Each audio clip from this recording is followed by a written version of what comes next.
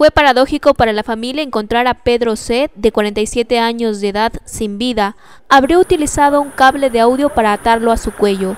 El hombre, que según reportes de la Policía Nacional era militar en servicio pasivo, habría llegado a este domicilio desde el cantón Paquilla de la provincia de Zamora Chinchipe y por razones aún desconocidas habría tomado la fatal decisión. En las inmediaciones del domicilio, situado en el barrio Buenavista de la parroquia urbana San José, se vivió un ambiente de consternación, no solamente en familiares, sino también en vecinos, quienes de manera conjunta avisaron a la Policía Nacional sobre el fatal desenlace. A través del ECO 911, que coordinó conjuntamente con la policía, fuimos alertados de una posible persona fallecida en este sector. Al momento las unidades avanzaron al punto lo más pronto posible. Se llegó al punto y se logró constatar una persona que estaba aparentemente colgada de su cuello. Al momento de llegar al punto verificamos signos vitales, el momento no se lo encontró los signos vitales, por lo cual nosotros se coordinó con el Ministerio de Salud Pública para que asista una ambulancia al punto, los cuales son los encargados, tienen los implementos necesarios para tomar una mejor de los signos vitales. Al momento llegó la unidad del Ministerio de Salud Pública y nos supo manifestar que ya no tenía signos vitales.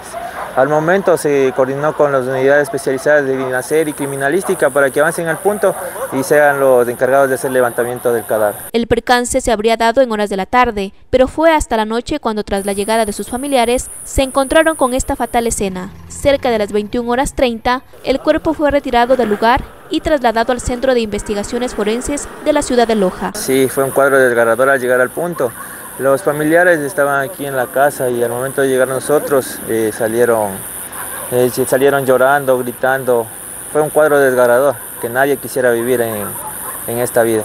Al momento se pudo ingresar al domicilio y se logró constatar a la persona fallecida. No sabemos cuáles son las causas para que haya tomado esa decisión. Como los familiares están dolidos, están desgarrados, no quieren dar información todavía. Las autoridades investigarán el lamentable hecho. Se considerará el testimonio de quienes estuvieron durante las últimas horas del hoy fallecido. Al momento se llegó al punto, no se trataba de una muerte violenta ni muerte natural, el señor se había suicidado. Decir a la comunidad que no tienen que tomar esas decisiones por más difícil que la vida sea ahora. Hay que tener en cuenta que nuestra familia está ahí. Nosotros estamos para brindarles la colaboración en lo que ustedes necesiten. En cualquier tema nosotros les damos capacitaciones a la familia, a los estudiantes, a cualquier persona que necesite alguna capacitación, la policía está para eso. Acérquense a nosotros, que nosotros les vamos a brindar la colaboración necesaria para que no tomen estas decisiones o alguna decisión equivocada en su vida. Con imágenes de Denis Rueda, Viviana Crespo, Noticieros de Multicanal.